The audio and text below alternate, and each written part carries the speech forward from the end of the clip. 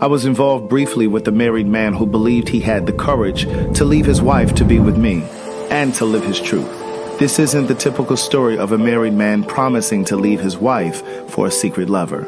Rather, this is a story in part about a gay man who knew he was gay before he got married, but chose to marry a woman because he didn't know how to break free. Rocky and I met on a gay social media site 3 months after I returned to the East Coast to live, and just 11 months after he was married. At the time we met, he was living and working in Dubai as a contractor for the government on a military base, while his wife was stationed in Tallahassee, Florida, where they had a home. In one of the first messages he sent me, Rocky shared that he was married, but that he had regrets. He explained that he had come out to his mother and siblings when he was 18 years old. He said that to listen to more of One Thing for Certain, Two Things for Sure, a memoir continued, visit audible.com. Hey girl, hey. Hey boy, hey. Hey everyone. Good day, thinkers, thought leaders, progressives, and dreamers. I'm Craig the Writer Stewart. I'm Derek J. We're going to start this one off a little differently tonight. Why? How are we starting? We're going to start with housekeeping. Now, it cost us to do this. instead of doing it at the end. Right. Oh, I need to put your thing down here. You're always thinking about yourself. See, I forgot to put your... It's okay, Craig. Just, I get it. Derek J's Cash App is Derek J Hair. Okay, it's fine. Craig always think about his damn self. No. Listen, I was just so busy. Derek literally just walked through the door. Well, let's handle housekeeping like you did last week. Right. Yeah. You pulled one of my numbers all like you do every time. Right. But listen, this cost us. Derek's week was this week to pay the intern. I paid last week. So if you want to support us and to continue this and to keep this going, we need you to Cash App us. Mine is here. Derek's is Derek J Hair. Yes. Man, hold on. Because we keep having to dig into our wallets and purses.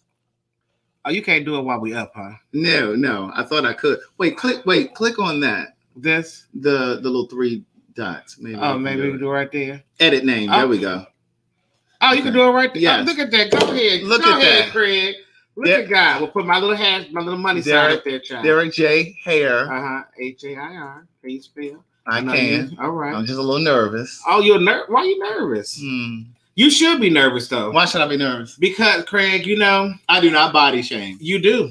No, Craig, I don't. You do. No, I don't. And to think, the day that we're having a body shaming conversation, one of your posts today.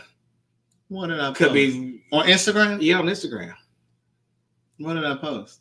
With that big girl dancing? I didn't post that because she was dancing, because she was big. I posted it because of the sound effects that they put in the video. I know, but that of her dancing. But you're being complicit to the fat shaming. Anyway, what I wanted to say was we are almost at the end of our series. Yes, we have 1, 2, 3, 4, 5, 6 more to go. Yeah, until we're at the end of the series, and that's of course on December 2nd because we do these bi-weekly, and then we're gonna take a break. We don't know how long that break is going to be, but we're going to take a break. We have to regroup. We're going to regroup. Think. Yes. And then we're going to offer you guys a chance to give us some topics that you guys like to talk about. And they already have. Somebody emailed last week, so I added those to the list that we've already started. And then Craig and I also talked earlier today about opening it up past just LGBTQ. We want to include women. We want to include women. So it's black about women. Black women. And so it's about black. It's gonna be black topics, right? All across the board. Everything black. So, but tonight we are talking about body shaming, and I can say, being in the public eye, I've been body shamed a lot, and it makes you very self-conscious, and even as confident as people may think that you are. Because everybody has insecurities, right? Yeah, see, doesn't mean you're an insecure person. Right? Look at this, like Miss Dog Chapman. Derek, how's your ankles? What happened to my ankles? I guess from the bike. See, you thought she was. I thought you were being funny, dog. You thought she was. How you know I didn't tell nobody my fail about you. Told somebody my business. I talked about it yesterday. Oh, girl, I thought you were being funny, dog. Okay. So you thought she was saying you have heavy ankles? Yeah, because they say that. See. Because I wear heels. I'm sorry, dog. I thought you was being a funny girl. I'm about to get your ass together. I said, we ain't about to do that tonight, girl. You were ready to pull Dawn together. I was ready to together. pull Dawn together. See? But you know, but the thing about it is that, like I said, it makes you self-conscious. No matter how, like for me, I still, you're very rarely see me with like my shirt and stuff off. Like, like I'm not a. What you mean, like at a pool or beach or something? Yeah. Okay. You know, I mean, I would wear stuff sheer, but to me, just mentally, I have on clothes. So, because even when we go riding on our bicycle, everything you wear is a medium. It's somewhere between a small and medium. No, it's not. See, here go Craig go again. I'm not body shaming. I'm just everything is tight. Correct. I'm challenging. I'm just challenging. But it's because it's spandex. Not everything. Yes, everything I wear is spandex. A lot of stuff that you wear is spandex, but not that pink tunic that's cut open in the back. Yeah, but that's not tight. This is cut open in the back. And my shirt, my arms is out. I'm just challenging the veracity of what he's saying. Okay? See, you see that's the thing. Okay, I wear a lot of spandex stuff. Spandex is what? Tight, Craig. And stretchy. Yeah, who wears loose spandex? No, I understand. Okay. I'm not body shaming though. Craig is a body shamer. See, the thing about Craig, you really are. It's okay. But the thing is this, but as a friend, I'm talking to you as a friend to say, you know, like, hey, this is what you are. And you are. And what I do now, when I do bring something out for Craig, I just make sure I point it out every time you have your moment. Okay. But I really did have a lot of DMs and comments about this. It was like, you know, Craig does this a lot. I said, I know. They say that I body shame? Yes. Well, because I post something funny on my Instagram. I post something funny on my Instagram that happens to be a heavy person. But you say a lot of quippy things that you may feel is just funny and quippy, but it could be a little bit. Or is it that you and the other people that may be overweight may be sensitive? Because it's a heavy person. Because if it was a thin person, because I've posted, in fact, if you follow my Instagram, I posted a video of these really thin white girls and they were like dancing and it sounded like six banging together. So, I mean, like it had nothing to do. So, well, listen, I'm just telling you. And it's not about being sensitive because that's just like, but see, the thing about it is that, well, I won't go into that part of the conversation, but we have people here that want to talk about their journey of being body shamed. Like I said, for me, like I said, being on television for a long time, I have been. And what kind of the things? What are child, had everything. I mean, it's so crazy because if I wear something too big, that's a problem. If I wear something too tight, that's a problem. If I wear something my size, that's a problem. And the thing is that everything I buy fits. You know, it may not fit the way you want it to fit, but it fits the way I like it to fit. So, you know, when I buy my suit jackets, I make sure the bitch is closed. You know, things, not all those things, but it doesn't function for everybody the way they want. Right. So, every time, and it don't matter what you do, honey. I can post a beautiful picture of me and something that's beautiful, and that fits perfectly. And they're like, oh, look at his fat ass in this again. Look at that. So it just goes on and on and on. And then the other part of this conversation too, it's also about, as it relates to LGBTQ, especially as gay men, oftentimes gay men are so focused on physique, like muscular physiques. So if you've been body shamed for being too thin or not having muscles or being too fat and not having muscles. So we want to expand it to that as well. So we have, I think, 4 people down here that have joined the panel. Yes. And we want to start we're going to start with them. And then we're going to also open it up to you guys. To you guys. After you hear, because I think that once we've had this happen before, we didn't have a large panel, but I think once you hear people's stories, that you may feel you know, encouraged to have the conversation. So I'm gonna tweet this out so more people can jump in here. So y'all do. You want me to drop the link in the comments now, and they'll just kind of hold? Well, no, not yet. Wait? Yeah, okay. No. Let's go through this part first. But let me tweet this out because I forgot to do it, y'all. All right, so we're gonna start with SB. Hey, what's up, Craig? What's up, Derek? Hey, how are you? I'm good. I'm 30 years old. I'm calling from Oakland, California. Okay. And talk about your experience with body shaming in the LGBTQ community.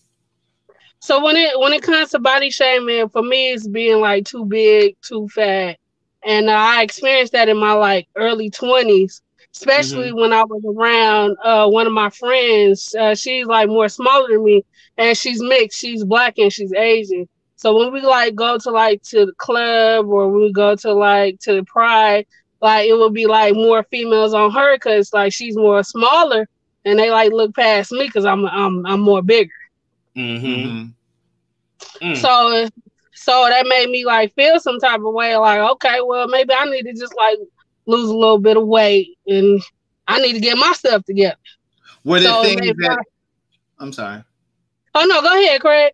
I was gonna say, were there things that people have said to you directly about your weight or your size or?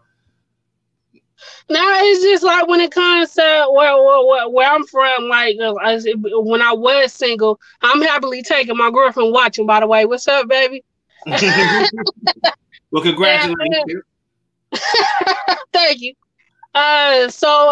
Just basically like when it comes to certain lesbian films and bisexual films, they like look past me and just because they want like somebody like smaller. And I feel like for me to like get attention or just get like a couple of females like me, I would feel like I would dip into my pockets and like, okay, well, like let me just pay you. Let me take you out to the movies or out to eat. And that's where it became where past relationships and situationships like would use me for my money. So I feel like I would have to do like the most because I was just too big. You know? So that's how I deal with body shaming. So how is that for you for your self-esteem? And then how did you work through it, or are you still working through it? No, I mean I always you always gotta love yourself first before you can love anybody else. So I mean I had when in my single days, like I had it was some people that was looking at me, but not too much, but I appreciate the woman that I'm with now. Like she loves me for me. She loves everything about me. So, I can't complain about that. So, I didn't move past that. So now I'm good. I'm great. I'm happy. Now, have you always been this size your whole life or?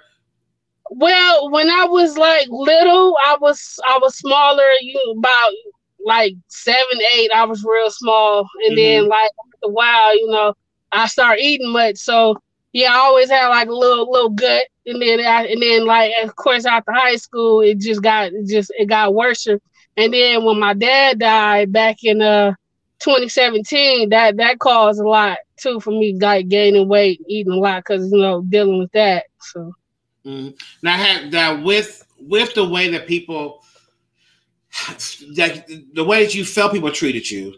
Did you feel the need did you work towards trying to lose weight or try to, like, what did you do to make yourself suitable in people's eyes? Well, I mean, I got to a point where I didn't care how people feel. And like, when it comes to health, I've been like, my weight been up and down. So I've been on like a keto lifestyle. That's been really helping. So my weight been like really up and down. So I just, at the end of the day, I love myself, and my lady, she loved me to death, so that's all that matters. And then my family, they love me too, so that's all that matters. I can really care less. So what everybody else thinks. Okay, but thank you very much, dog. We're gonna drop you down, and we'll bring you back up for a roundup. Okay. Okay, cool. All right. Now you said something interesting today. Derek and I had lunch or late dinner or something. We had something. All right, we ate, and you said. You've always been this high, because we were talking about another friend of ours, and I was saying how he was thin.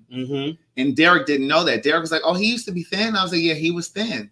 And he always talks about he wants to get back to that. And Derek was like, see, I've always been this size. I've always been this size, so I don't know anything other than this. So, and I honestly didn't have a problem with me until everybody else told me I had a problem. And I was fine. And do you think it was because of TV? Yeah, it was because of TV. It was because of TV. Yeah. I was good with me. Until everybody else started telling me it was a problem. I was like, oh, well, damn, maybe I do need to do something, So, but hey, so who we gonna bring up next? Trente. Hey, what's up? Hey, how are you? I am great. How are you guys? We're good. Great. Thanks for being here. Okay. So, what made you want to participate in this conversation? I wanted to participate for a couple of reasons, and I think the first reason is in the gay community, if you can be fat, if you don't fit the prototype of the stereotypical gay man, right? Mm-hmm. Mm-hmm. So when I would go like out with my aunt back in the 90s to the clubs and stuff, nobody would approach me because they thought I was just like her boyfriend or something like that. Mm-hmm. Once they found out I was gay and they saw me in person, then they would be more interested in me because I'm not an unattractive guy already, but being over 300 pounds I was like over 300 pounds like all of my 30s, Mm-hmm. like the entire time. And I'm just 5'10". And how old are you now? I am 43. Okay. And how much do you weigh now? I weigh 275, but I want to tell you why I weigh 275 now. Uh-huh. And that's because I've signed a music deal. 10 Okay. years ago, I sold publishing and kind of got my feet wet in the music industry. And I thought I was just going to be an artist then. You know, I was like 350 then. Mm-hmm. And music executives told me, you fat, you old, and you gay. Just stick to writing songs. You're not ready for this industry. It took me 30 years from the time I was 13 to being 43 to sign my first record deal. And in the record deal, they told me that I have to maintain a particular weight. So that's why I've lost like 45 pounds in the last 3 months. Mm. And so as you can see in the entertainment industry, especially the entertainment industry, it's a very it's a certain look that goes along with what people like. Like, you know, the crazy thing about it, what I find really, really weird is that people always want diversity and they want to see people that look like them. They say that anyway. They say that, but then when they see somebody look like them, they talk crazy about them. Right. Which is absolutely nuts.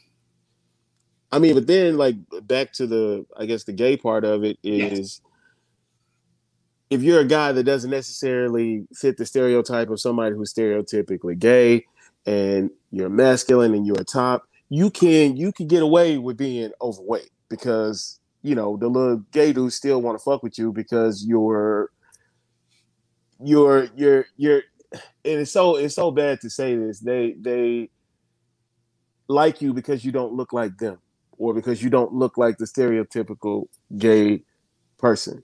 Mm-hmm. And I found that a lot. Now, don't get me wrong. A lot of people would just flat out, they don't want to date me because I'm overweight, period. And they don't care if you're a top. They don't care if you masculine. They don't care about nothing. Mm-hmm. But I felt like because I'm an attractive guy and I might be fat, but I got other attributes working for me. And that's how I was able to date. Mm-hmm.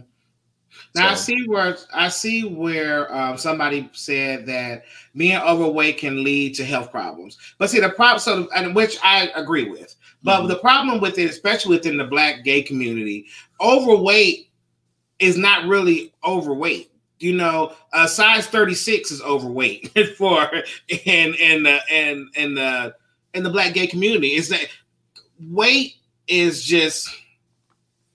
very subjective in the Black gay community, you know, because like to me, how I get treated, you would think I was 400 pounds, you know, so, but that's just what it is, but that's just how it. So help me clarify. So when you say the way that you're treated sometimes, do you mean by people that you encounter in everyday life, or do you mean the way that you were treated because you were a person on TV, or both? Both. Yeah. So was it just because if even submerges yourself in the Black gay club lifestyle, you know, like you said, everything is about physique, about body and all this other stuff. And if you don't have, if there's no in between, it's either you are or you're not. Right. It's either you skinny, body, or you just fat. That's it. Those are your three options, you know. And I wasn't skinny and I wasn't body, so you just You just fat. Mm-hmm. So what? So was it snide remarks? Is it snide remarks? Because you said. I mean that was so long ago. You know, right? But you said people sometimes make it seem as if you're 400 pounds. Right. What is something that has been said or done that made you feel like, well, damn, am I? Well, I mean, it's not so much about what people say. It's just people's actions. You know, so it's not even about what people say. Mm-hmm. You know, or even if it's coming like, well, you know, I don't really date bigger guys. It's like, well, goddamn, how big you think I am? Mm-hmm. Like, please tell me that I went to a big boy pride and I saw all them big people, and I was like, well, shit, I'm tiny compared to these people. So, like, how does this even work? So it's all subjective. Right. But how are you? Where are you at with? One, self-esteem. One, your mental space. Now. I think I kind of rode on my looks as far as my face a lot because being overweight and being gay, that shit is hard. Yeah. It's hard. I mean, because it's just like my prospects of people to date are have been very, very small because there's only a certain amount of people that fuck with you being, you know, I'm 5'10". Let me play devil's advocate, Trente, because I remember you on the previous panel. Yeah. Is your dating option is your I'm sorry, we gotta pass notes, you know, so we can know where we're at. I hate you. But what I was gonna say was, you said that your dating options are smaller, or you know, less or fewer because of your weight or your size. Right. But I remember you being on a previous panel, and you were saying you are interested in a very particular type of guy. True. You want a guy that's extremely feminine, a guy who, and correct me if I'm wrong, but I remember you saying something about he has to be okay with you calling him his wife, or your wife, and right? I mean, well, that's just with my current fiance. That's just between us. But my type is feminine, short, petite, pretty, big ass. I mean, they don't necessarily have to be all of those things, but you can say that I have a type. Yeah. Okay.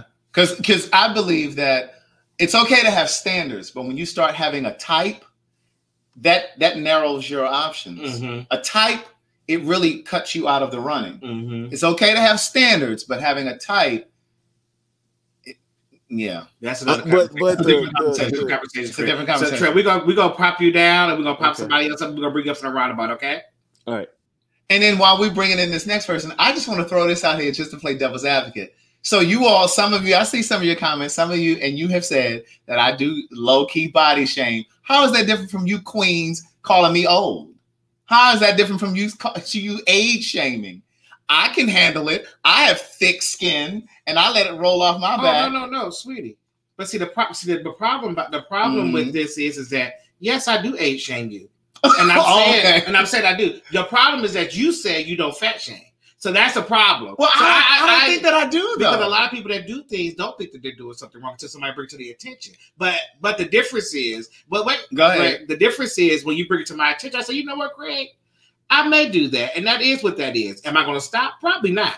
But I'm acknowledging what the conversation is. You don't acknowledge what the conversation is. Well, because you gave me one example of a video that I posted on my Instagram. No. I mean, because think about it, because I don't pay you no mind. Okay. I mean, so I let stuff I'm just like you. I just let it roll off and go by my business. Well, see, I'm gonna need support. Your Honor, I'm gonna need evidence. That's the difference between me and you. Have I ever fat shamed you? You probably have. See, but I don't pay you no mind, Craig. Because we go back and forth with situations. I don't pay you no mind. So I'm not gonna. Because what kind of friend would I be if I said that I kept a ticker on your ass by every time you said something out of the pocket? James said, Craig, people say that you are older, but no, that ain't what I want to say. Wait, where's the comment? Somebody said, Craig, you said something about the people with heavy ankles broke your chairs. Well, they did. They broken over here. It wasn't the thin friends that come over. It was the thick ones. But anyway, hi, Michelle. Hello, gentlemen. Hi, Michelle. How are you? Hello, beloved Derek J. How are you? My, my example of body shaming is because I'm a tall woman. And when you're a tall, I'm 6 feet. And when you're in growing up, I was always growing height above most of the male, well, predominantly most of the males, and in society. And it's gotten a little bit better because of models like Naomi Campbell and who broke that. But it's still there where men perceive a tall woman as being a threat. And men see that as a woman shouldn't be. I even had a guy tell me it's abnormal for a woman to be tall. Women are supposed to be either short or medium height, and this was said by a short man. So I just lumped that in the category that he was that was just jealousy working at his. But growing when you're tall, people have this stereotype that because you're tall, you're a bully. And that wasn't the thing. Because you're tall, you should automatically know how to play basketball. Well, I didn't want to do that. If you're tall, all these negative and then negative connotations. And growing up, I used to want to hunt. My mother caught me. What she did was she used to say, stand up straight. She always made that a priority. Stand up straight and put your chin out. And she said, if you ever find yourself hunching, always stick your chin out, and that will help. That's going to help that. And so, and then that took on another characteristic because, oh, you think you all that? No, my mother just taught me to stand up straight and stick my chin out and roll my shoulders back. So my chest stuck out. So all of these proceed, especially when you're this complexion. You're not. I was just about to ask you that. Being a because you're a nice chocolate sister. So you chocolate. You 6 foot tall. So how did that play a role in people perceiving you? Not so.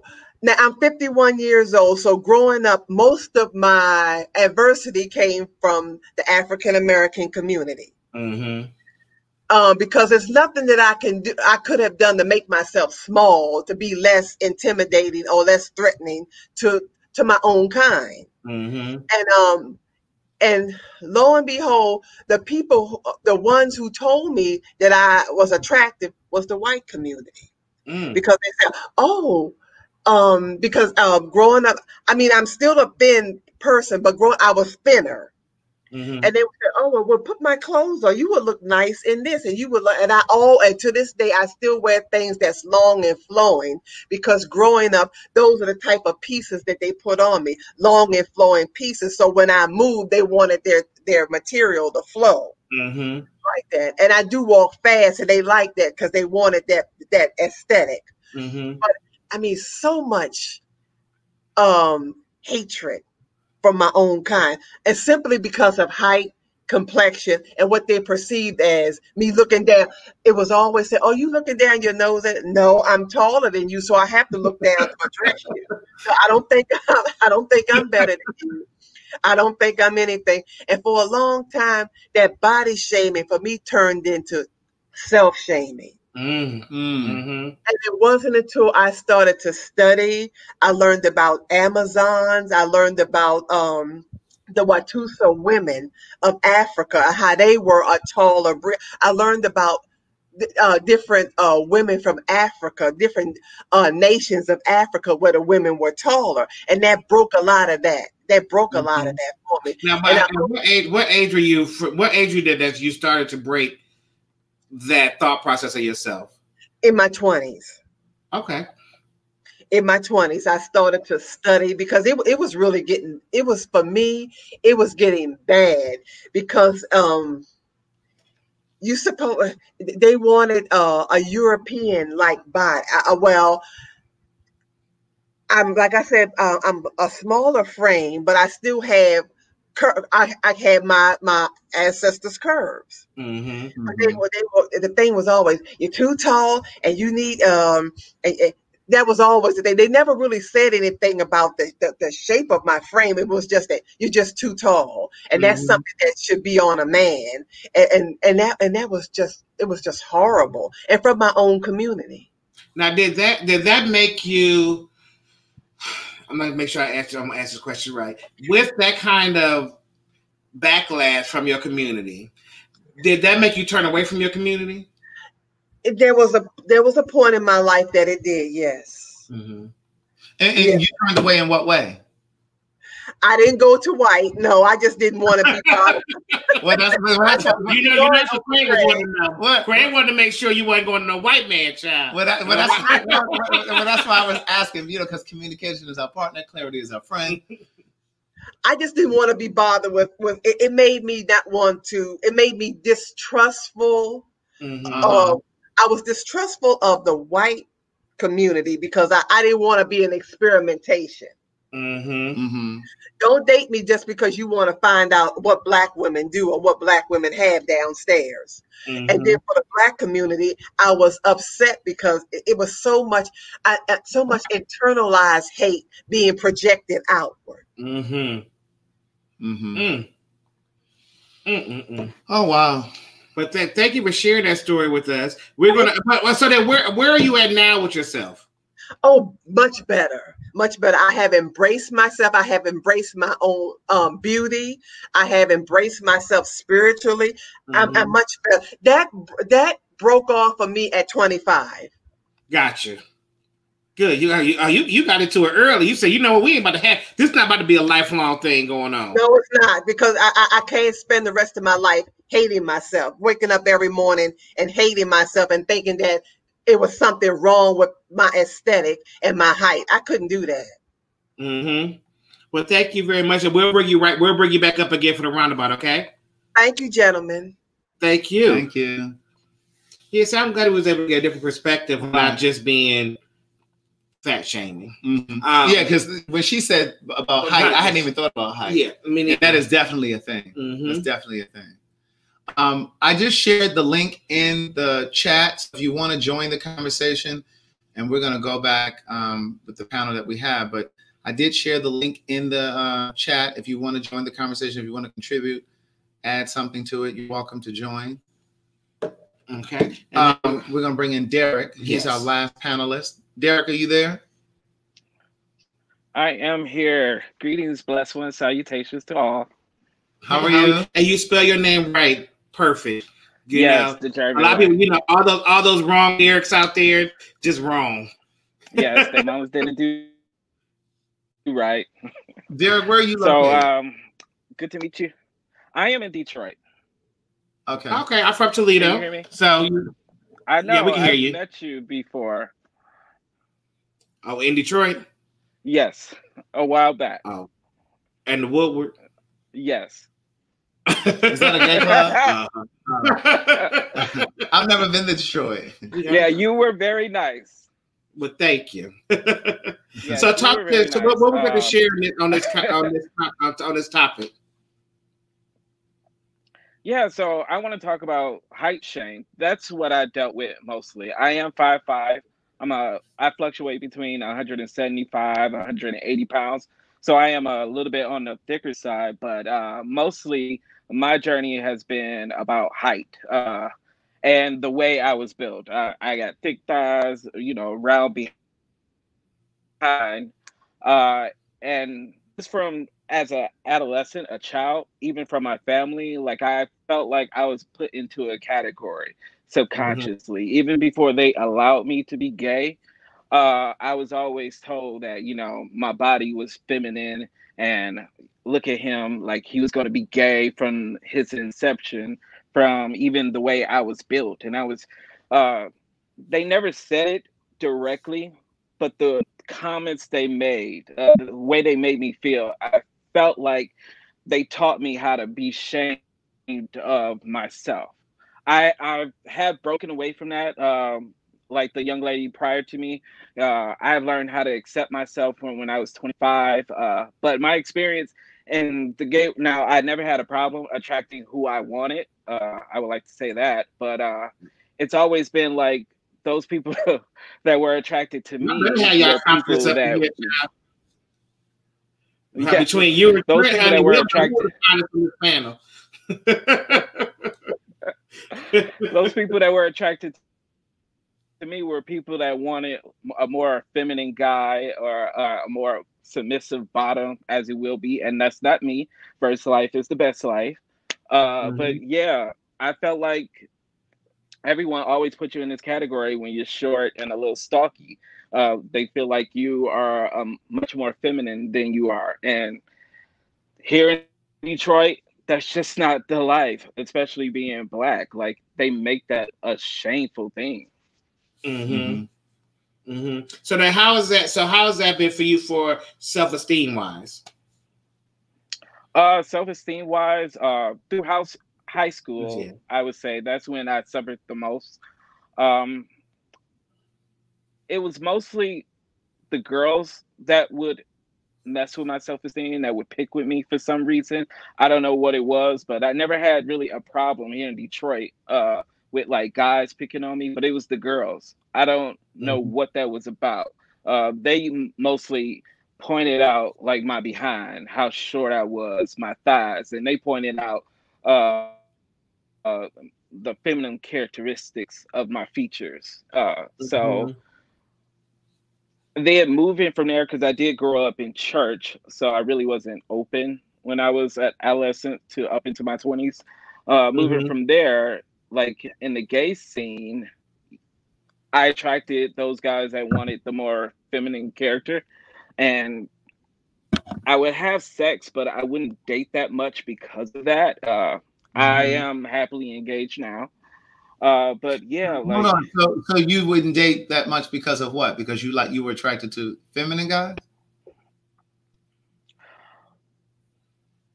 it's not that I was attracted to feminine guys. I was attracted to men in general, but I felt like the guys that were attracted to me wanted me to be a certain way, and I didn't like that part about it. Okay. If And that's how did they want you to be? How did they want you to be? The submissive bottom, be more of the feminine role character. Got it. Gotcha. Okay. So now, so where are you at with everything now? Are you strong in who you are? I mean, you got a fiance, so I mean, I'm sure he's telling you how beautiful, how handsome you are, how much he loves you. But where are you at, with yourself personally? Yes, right now, I'm completely fine. Like, me having a fiance doesn't like regulate my feelings towards me.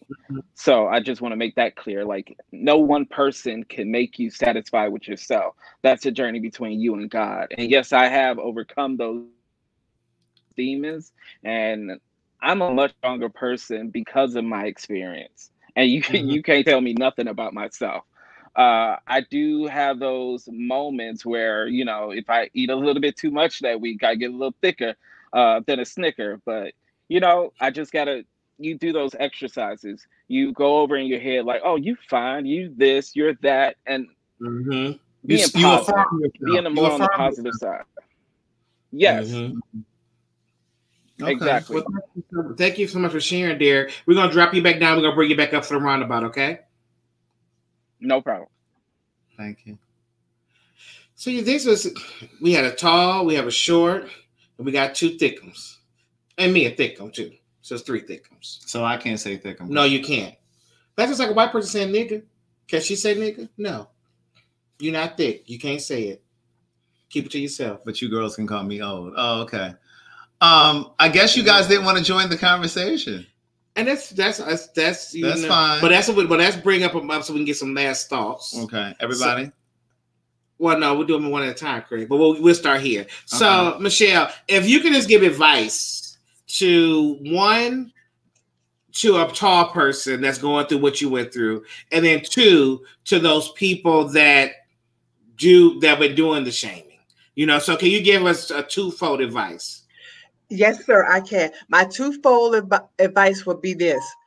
Whatever you're sending out into the environment, this projected body shaming, is only because it's a reflection of how you are feeling about yourself. Because if you truly loved yourself, you would not be projecting that out on another person. Whatever we feel about ourselves, that's what we send out into the environment. If we feel horrible about the way we look, we have to make somebody else feel horrible too.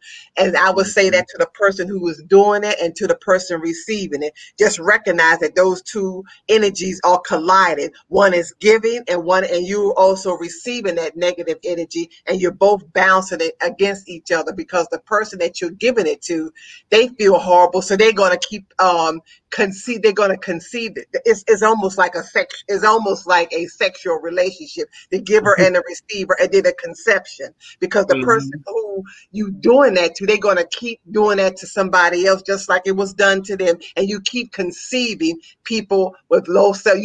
You keep reproducing people with low self-esteem. So that's my advice. And then what about them for people for someone that's going through what you went through? What would be your advice to help them get through it? For a topic like I did, research and find out where your beauty comes from. Because everybody's beauty comes from somewhere, whether it's a short, like my brother who was just left, he said look at the different African tribes of the different heights and how they move through the world. And like I said earlier, I had to research tall women. They say most of the Greek goddesses were tall, and that was something. There's African women, different African women who are just tall and regal and beautiful. So research your beauty, research your individual beauty. Thank you very much, Michelle. Thank you, sir. You want to bring? We got somebody that just popped in. You want to bring? I mean, it's not connected yet, so we just finish this up. Trente? Yeah. Okay, so a same question for you. What advice would you give someone in your situation that was going through what you went through, and how to to get through it and keep their head up? And then what advice you give to those people that gave you that type of negative energy? I would encourage anybody, number one, to lose the weight for health reasons. Number one. But that's kind of hard to do when you're addicted. You're, a food addict, I compared Whitney Houston's drug use to my food use. She's a person that's been skinny her whole life. So she could look at me and be like, why can't you just stop eating? And I tell her, why can't you stop doing cocaine? I'm sorry, what was the question? Well, one I was asking you for what advice would you give someone in your position that has been body shamed, and say to keep their head up? And then two, what advice you give the people that do the shaming? The advice that I would give someone who was in my same position would be, if you don't like the results that you're getting in dating, or in my case in business or anything like that, you need to lose the weight because it's the best thing for you to do. But then again, you have to understand, I'm not like one of these people that the way Monique used to be. I don't like being fat. I don't like it. I just don't. I don't like my, wardrobe selection and stuff like that. I do not like being fat at all.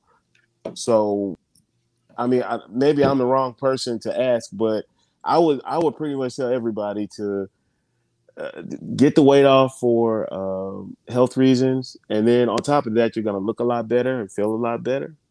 Okay. Well, thank you very much. All right. Thank you. SB. Just a big piggyback to what he said when it comes to the wardrobe selection. But because for me, I always have to go back between a 2X and a 3X. And I'm working on to get back to an extra large. But just number one, you just gotta love yourself and keep God first. And if you want to change it, change your way of eating and then work out. I mean, at the end of the day, you just gotta be comfortable and love yourself. There we go. That's the answer. That is the answer. I wouldn't, and not to be contrary to what Trente said, but I wouldn't suggest conforming. Because then you're chameleon in every aspect of your life. That's it. I mean, you'll try to become something that you'll try to be what everybody wants you to be. And it wouldn't just be about your body. But that's a different conversation. But I mean, but it's something that depending on what we'll have an outside conversation about that. But because we're going to something real deep. But right. But SB, I'm with you. The best thing we have to do right now is just love ourselves, right? Mm-hmm. That's all you can do. That's it. Thank you so much for your time. I appreciate your input in this conversation. Thank you. Love y'all. Thank y'all for having me. You're welcome. Derek? So I will stick on theme when it comes to loving yourself. Because a person of a particular size or weight, they can lose the weight or gain weight. However, that may fluctuate. But a person that's short or tall can't really change their stature. So you must first got to love yourself. And that starts with like speaking to yourself. You got to treat self-esteem like it's a muscle. In order to build that, you have to work at it daily, continuously, make a routine. So that's what my suggestion would be. Love and self-esteem, you got to work at it. But thank you very much, Derek, and thank you for your input into this conversation. I appreciate that. His has a slight delay. Okay. So we have some people that popped into the room, into the conversation. We're going to bring them on up and have and see what they have to say to add to this conversation. Andrew. Hey, can you hear me? Yes. Perfect. Andrew, how are you? I'm doing well. How are you doing? Nice to meet you, Derek, virtually. And hey, Craig. Same to you. So I just want to say it's a beautiful thing, Derek, what you're doing, holding Craig accountable. And that's the kind of piece I want to like lean towards. Is sometimes you have to because sometimes you'll be around friends and stuff and they don't really understand, and you'll let it slide and but they really need to know that you go home and you think about that. You wake up in the morning, you think about that, and it's like, if you can feel this way about this person, what do you think about me? And so I found myself in a lot of cases, because there was a time where I didn't even think I was on the plus side, and then there was a time I did, and when I look back at my pictures, I was like, dog, I wasn't even that big then. If I had stayed in the mindset then of where I am now, I would have been more confident. And I had some things where I would see larger people like myself at the beach.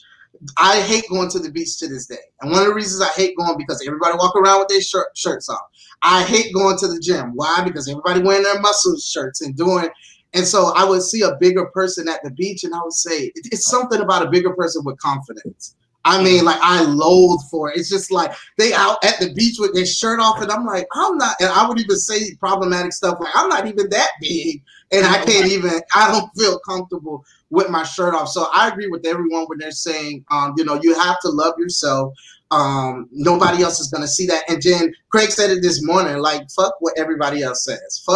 Forget it. Like, this is how I am, and don't catfish people. Like, I see some friends, they put up pictures when they're trying to date from 10 years ago. We know you're not that size, and when you meet, you're not gonna be that size. So let the person be drawn to the real you. And that's what I do. I put it out there. This is me. On some of the dating profiles, I'll even put it in the description. I'm fluffy, whatever you want to call it. I can use that word. Fluffy, thick, I'm a little bigger. And, it calls for, I met someone recently and they're like, they love me for who I am, not because of, I'm trying to pretend to be someone else. So that's my little 2 cents I wanted to add. So I actually know Andrew in real life. Oh, okay. Okay, good. So Andrew, I know. Well, he was following me, and then we ended up meeting in real life. Okay. So Andrew, I've body shamed you before. No, I'm not saying no. Yeah. Be clear for the people. Yeah, for the people, Craig has never body shamed. He says things that are, as Derek alluded to, that are problematic. Like, a little bit, like on the Maddie in the morning. I don't know if it was this morning or yesterday. You did apologize, so I don't want to bring it back up. But you said something. I was like, "Ooh!" I said John Gray, Pastor John Gray, with his walrus-shaped ass. So for those that may have a walrus-shaped ass, that could be a little bit offensive, you know. But I think that people that are not in the space, then they say, "Oh, y'all just being too sensitive." But in the same space, I mean, it all goes back to just, you know, we got to kind of watch what we say around it. But I have to go back. Yes, because what you all want me to be conscious of. Okay, I'm going to acquiesce and just say, yes, I do sometimes body shame, even though I don't believe that I do. But I'm going to acquiesce. But you all want me to be extra cautious and sensitive and thoughtful of not saying heavy or fluffy or portly. Well, no, but you all can say old. No. Once again, back to the original part of this conversation that we started having, Craig. I'm not asking you to do that. That's what I'm saying, Tracy. If I can't call y'all fat, even though I don't want to. But if I can't call you fat, we don't call you old. We just say older. You know, you're just no. You say old. Well, no, wait, Craig. Go ahead. Listen, once again, Tracy, this for you too. What I'm saying to Craig, I'm not saying. Listen, me and Craig go back and forth with our banter. Mm-hmm. I'm fine with that. All I like to do is bring stuff to Craig's attention to understand what it is. All you gotta do is say, you know what, I may do that. I ain't gonna, like I said, I'll call you old. I ain't gonna stop. You know, you may do your little things, but I just want to say, hey, I just want to let you know that this is what it is. You say, you know what, I thought about that. That's all I'm asking you. I'm not asking you to stop. I'm not asking you to be any of that stuff. I'm just saying to you that you got to be conscious of this is what you're doing. But it's not even just you. Keon says it. Keon is 25. He always be like, oh, you old, da, da, da. Like, that's like the go-to. That's the only thing, it seems like the kids. Oh, it's not the only thing, sweetie. That's the only thing that we just say. I just say in front of this because they can just see it. But thank you, Andrew. Thank you. Hey, Bijan. What's going on, y'all? How y'all doing? We're good. How are you? I'm doing well. I just wanted to touch bases with y'all real quick and just say, like, I caught the last little piece of it. Mm-hmm. But as you all know, body shaming is wrong. A person that's big like myself, I've struggled with my weight over the years. I had cancer when I was 5. So I'm going from being extremely small from the chemotherapy and everything to when everything came back, like my smell, my taste, eating everything. And I was spoiled. So I did grow with the silver spoon, and it was the silver spoon that was feeding me. Okay? Mm-hmm. My great-grandma, that was her way to your heart. She cooked a mighty good meal for you. You ate it up, and that was that. But as I got older, I never felt uncomfortable until I actually came out. And you have all these different visions of what being, not so much as what being gay is, but what being attractive is in the gay community. And you have so many people that like ostracize you, put you down, make you feel some type of way because you're not this centerfold or this Greek god symbol of sex. And it took a while for me. And, you know, I was lucky enough to come into an organization that, you know, it deemed for big boys and to love yourself and appreciate yourself. The only problem with that was when we would come together to have fun over the weekend, it would be there. But after that, like once I went home, I put on the same mask. I took the mask off and put on the, you know what I mean? So, you know, it's really hard to be content with yourself when you have people that have lost weight telling you, oh, if you lost weight, you'll feel better. If you lose weight, this and that, which is true. You'll be healthier, but that doesn't necessarily mean that someone doesn't look good because they're not smaller. Some people lost weight and they look like they was on crack. So, you know what I mean? Like, I think everybody has a preference. Everybody has a certain swag when it comes to dating and just being, you know, what their vision of sexy is. Like they said, beauty is in the eye of the beholder. I know I'm somebody's meal out there. I'm a couple of people's meal out there. All right? I may be just somebody's snack. But that doesn't mean that I'm going to tear down the next person for being smaller than me or tear down the next person for even being bigger than me. You do what you do when it's time for you to do it. And you shouldn't let society or other people who may not be comfortable within themselves, you know what I'm saying, resonate that into your mind. It does start with self-love, and that's something that's really hard to get when you haven't been taught how to do it. You know what I mean? People really don't. They say, all you gotta do is love yourself. All you gotta do is be that. How? When you don't know how to do that. You know what I'm saying? So, I mean, I think everybody should just take it one day at a time. One of the comments was someone put a mirror in their bathtub. That's something that I'm gonna do because, believe it or not, I'm still struggling with my own self-identity. You know what I mean? So it is something that I'm seeing is a work in progress. I thought when I was 35, honey, I was gonna be hot shit. But I realized that, baby, them problems still carry on. Age don't change nothing, but just the more thinking about it. You know what I mean? And I just want to say to everybody out there that's big, love your motherfucking self. Not so much as in a self-esteem sense, but love where you at right now. Don't worry about what you gonna have coming around. No, she didn't come all shopping. No, she wasn't talking about you. And I was because I only got no perm, so don't. No, they was talking about what you said when they lose weight, they be on crack. Right.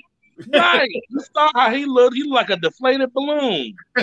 I don't got time for that. So I'd rather be swole. I'd rather go from being a big boy to being a swole boy or a more healthier boy. But when I go to the doctor, they don't say anything about diabetes. I have one kidney. My kidney is in the shape of a 17-year-old boy.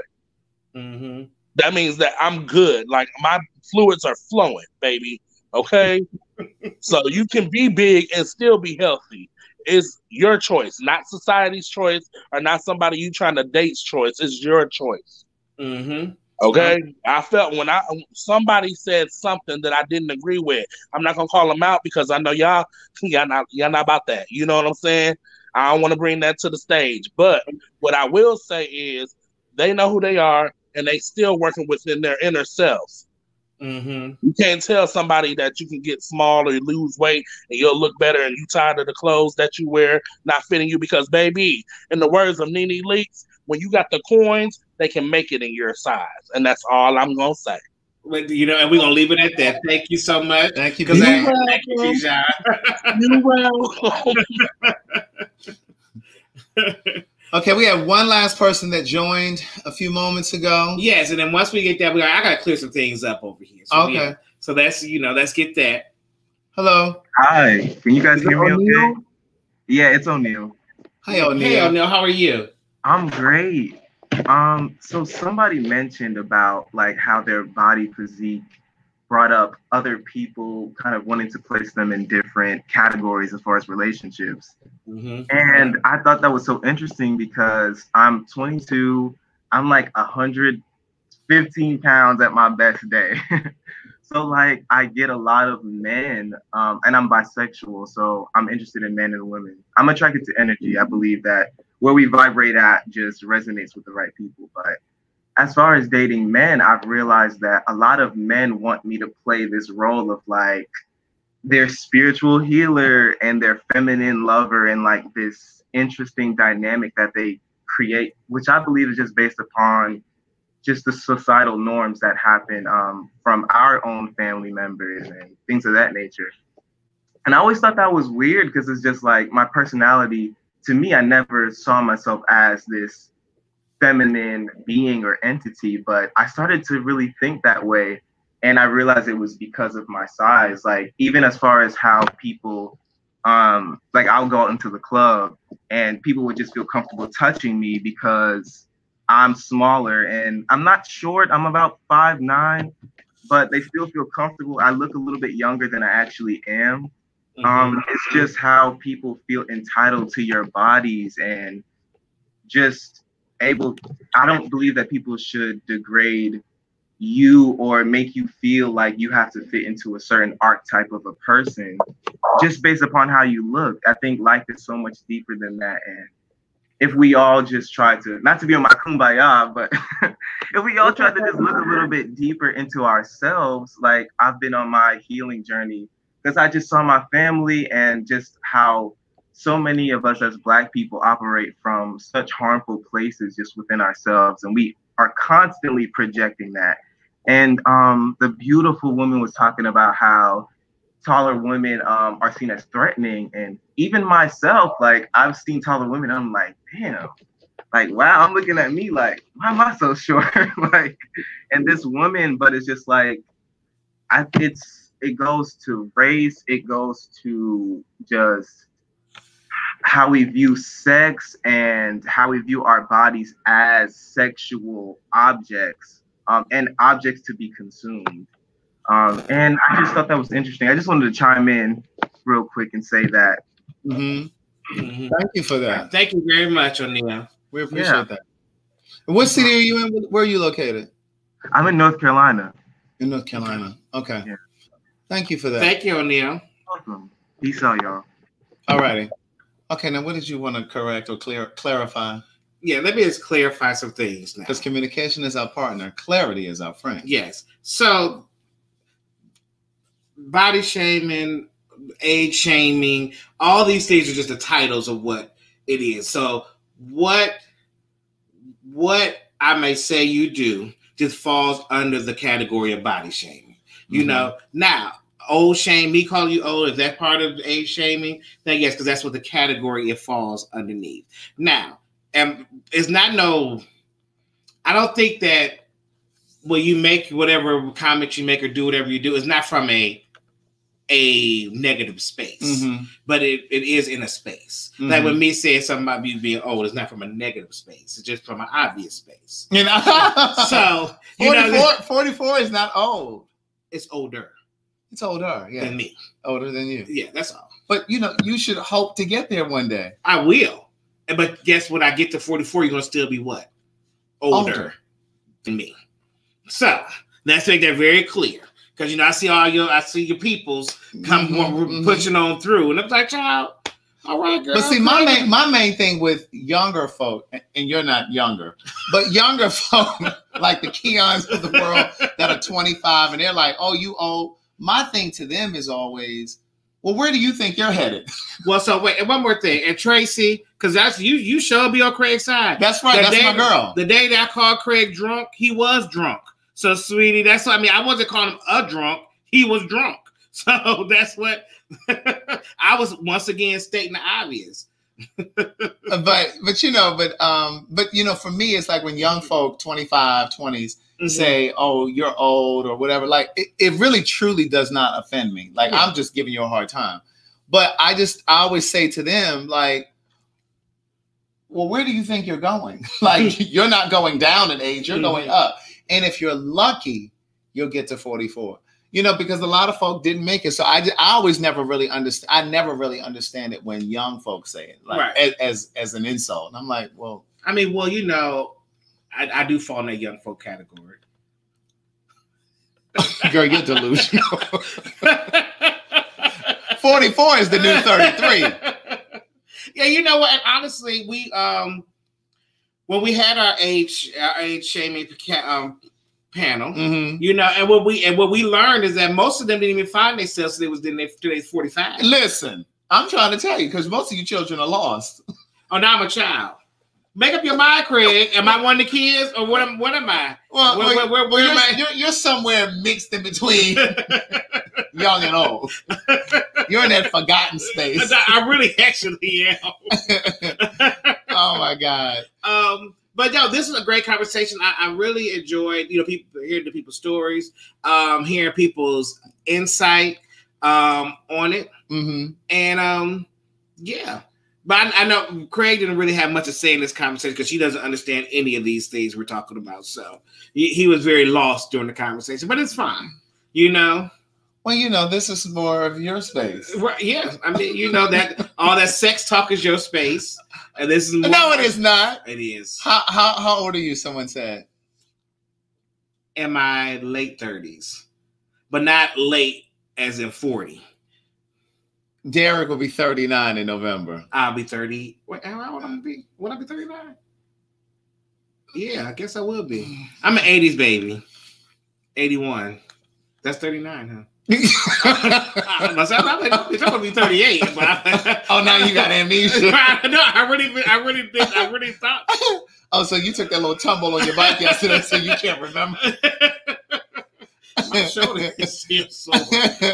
Yeah, Derek. Look, Derek texted me today. It was like, my shoulder is sore. Now, for those of you that follow my social media, in particular my my Patreon, you know that I fell on my bike. What was it, about 2 months ago? Yes. I fell on my bike, cut my hand all open. It was sore. Like, it literally just stopped being sore like last week. It healed, but underneath it was like the muscle was still sore. Mm-hmm. And I broke my bike. I had to get it repaired. They gave me no sympathy. He had one little scrape yesterday. They're gonna come texting me today, talking about, oh my God, I scraped my leg, and talking about, oh, my shoulder hurts. I'm like, girl, I don't want to hear nothing about that. I feel hard though. and it was nobody around to even try to save me. I had to save my damn self. Well, I had happened to call Derek because, you know, we sometimes have a little distance between us. And so I called Derek because we were in these trees. And I said, I called him just to make sure he was still close by. And I said, hey, you still following, right? He said, yeah, I'm here. And baby, when I say I heard the accident happen real time, I was like, God damn it. I said, wait, what happened? You okay? And there was nothing. And then I said, did you fall? And he still said nothing. I said, Derek, did you fall? He said, yes, child, I fell. It was terrible. So look, I got off my bike and I went back, and he was pulling himself up off the ground. We ain't supposed to laugh about that. Oh my God, he was pulling himself up off the ground on that slippery ass oh my God, bridge. Oh my God, while we decided to go ride in a hurricane. Oh my God, that was so funny. But anyway, so what are we talking about next week? Now, next week is good. Okay. But I mean, our next this is a good conversation. But next week, I'm very excited about. It is about hyper masculinity in the LGBTQ community. Yes, and that is about just how we first perceive what masculinity is. Mm-hmm. Why do we think that you have to be so masculine to be a man? Mm-hmm. And then what effects does hypermasculinity cause on Black gay men? Black gay men, Black gay relationships. Mm-hmm. I mean, it just runs the gamut. So yeah, I'm really looking forward to this conversation. And this is not only it's from a lesbian standpoint too. Absolutely. Because lesbians always feel like they have to. I shouldn't say always. I mean, not speaking in absolutes.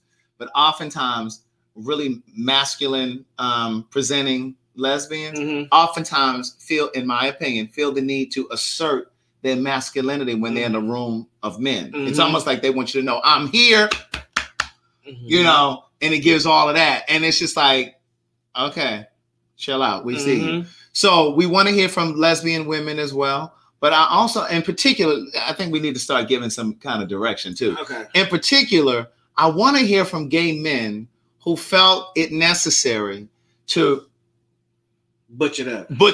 There you go. And you really knew at the core of who you were that you were my sister. And you had a little change first. Right. No, just you knew you had on a pair of sheer stockings. No, I'm just playing. No, but seriously. No, I'm just playing. But no, so seriously, we want to hear from you. We want to hear from gay men who really felt the need. And even if you presented that way in a relationship, like when you're dating, like, okay, funny story. When I first came into this community, you know, I don't use the word lifestyle. The guy that I was really close to, that I was friends with, he was older than me. He probably was like 37 and I was like 22, 23. And he was one of those ones, like around just friends. He was very feminine. He was very comfortable in his skin. But whenever we would go out, he was very, what's going on? Like he was very this. He was very giving all of that. Especially if he was interested in a guy, he wore this mask, this masculine mask. So I want to hear from those of you who felt the same way, who may even feel the need to do it now. You may not have recovered from that. So yeah, hypermasculinity is our next conversation. If you want to participate, here's the email address. Please don't DM us on Instagram and those places. I definitely don't look at that. Why are you laughing? Girl, because you something else. I definitely don't. But listen, if you want to participate in the conversation, this is the way to participate. Yes. Right here. glmconvo@gmail.com. So, right. So GLM as in gay like me. glmconvo@gmail.com. Email us a picture of yourself. We have to say this every week because you all still send emails without pictures. Email us a picture of yourself, your phone number, and a brief explanation for why you want to participate in this conversation. Yes. And we will have our assistant that we pay. Yes. So we need your assistance in paying our assistant. Right. Because we got these flies and stuff. We got lights and stuff going on in here. We got AC. We're at Craig's house tonight, you guys. Just wanted to let you guys know. That's because you got on your broomstick tonight and came over here. Oh, so now you witch shaming. You know what, y'all? Thank you guys for supporting what we do. Thank you for supporting our work. We'll see you in 2 weeks. 2 weeks from today, we're going to be talking about hypermasculinity. Right. Please share this video. Subscribe to both of our channels. Like the video on both of our channels. We appreciate your commentary. We appreciate you participating. All right. Bye. Let me see if I'm going to run a commercial. No, you will press end broadcast. Uh-huh. SayItInACard.com is an online greeting card company that delivers right to your front door. Visit our website, www.sayItInACard.com. You can read the cards, order the cards, and we ship them directly to you. If you feel it, we say it in a card. We have breakup cards, troubled relationship cards, troubled friendship cards, and of course, all of the traditional cards as well, from birthday to Mother's Day. So again, visit us at www.sayItInACard.com. Free shipping for a limited time. Good day, thinkers, thought leaders, progressives, and dreamers. I'm Craig the Writer Stewart, and this is So Much to Say YouTube TV. These are my thoughts in my voice on black shit, white shit, gay shit, and everything in between. So Much to Say YouTube TV is the place that you come to learn and grow because we discuss socially relevant things mixed with a splash of humor. If you know you have tissue paper feelings, this probably isn't the channel for you. But and however, since you're here, I just need for you to do 2 things. Hit the like button. Make sure you hit the subscribe button and turn on that little bell so that you get the notification every single time that I go live or upload something new. I'll see you soon. Bye. Good day, thinkers, thought leaders, progressives, and dreamers. I'm Craig the Writer Stewart. Wait, that's not what this is. This is for my Patreon, my exclusive video diary. Get a behind-the-scenes look of my life with my friends, family, behind-the-scenes recording of So Much to Say podcast, and the Queen's Supreme Court live show. You done poofed the girl. You in the chair. Poof. There's even a subscription level for aspiring writers. My Patreon video diary is just $5 a month. I'm in here starving. Let me tell you what this bitch. And what information do you know, Sydney? The phone number. I just thought they were just interviewing me, asking me, general questions. You got. Ah! So join now. Visit www.patreon.com/Craig the Writer Stewart. Bye.